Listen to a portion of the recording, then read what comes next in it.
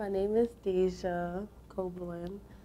I attend the CNA program, which is Certified Nursing Assistant. I came out to New York with nothing. Being in the shelter was kind of hard because, I'm by myself. I didn't get the support that I wanted from outside, but in here, they supported me as in, I could always talk to them. They were with me, every step, from the point to the resume to the classes to the internships down to the end of it. A lot of that pain and depression went away after I got deeper into the program. Just a lot of those things that I was worried about before are out the way. I'm stable now. I'm not in the shelter no more. I've been in the shelter for a year.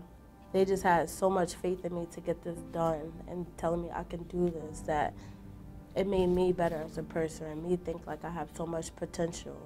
And I'm so smart, I could do anything I want to do. They're not holding your hand, but they're by your side. It's like they're helping you through everything. And they told me that from the beginning. We got you, girl. You can do this. And I did it.